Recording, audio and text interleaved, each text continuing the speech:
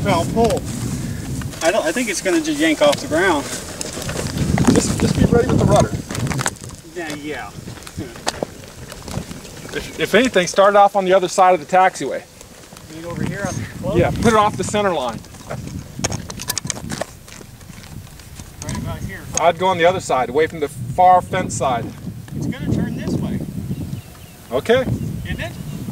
We'll see. You'll know it once you start your roll. I just hope I can stay on that rudder. Let me go over there so you can get some trims. In case I need them. Yep. You got aileron trim in it. Yeah, I had a trim for what you had before. You want to go with 0? No, just stick with what we had. Phone call.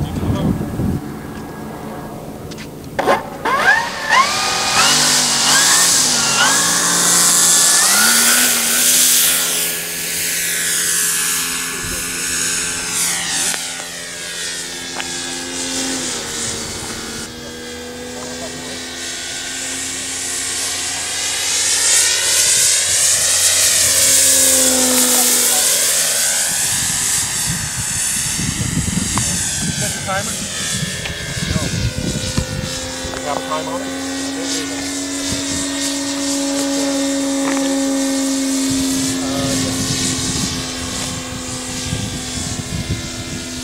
You're 11:40 right now.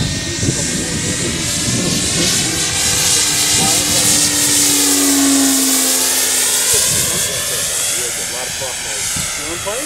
No. Oh, yes, you do. I've had my time.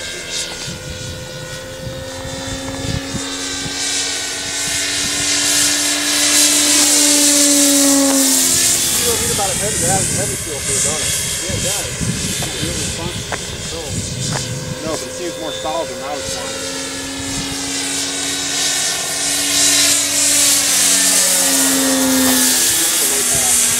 Go into the wind. You're flying full power. I need to find out. Yeah, when you wings level. All right, landing, approach. Nice. Corey, come over this side. Kind of hard to when I'm recording. He likes where he is. If I see it start getting bigger and bigger, I'll move. Glide her in. Watch the tip. Let it glide in. You'll find your own speed.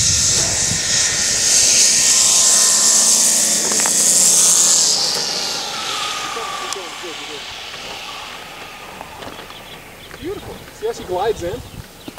You just watch that pitch, man.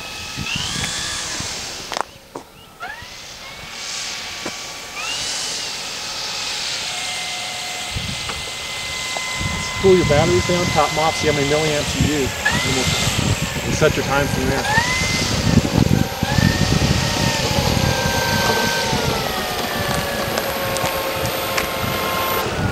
It's best you maybe have 4 minutes on the batteries for it. Okay. Actually, we can check Corey's camcorder, it'll give us the time. Okay.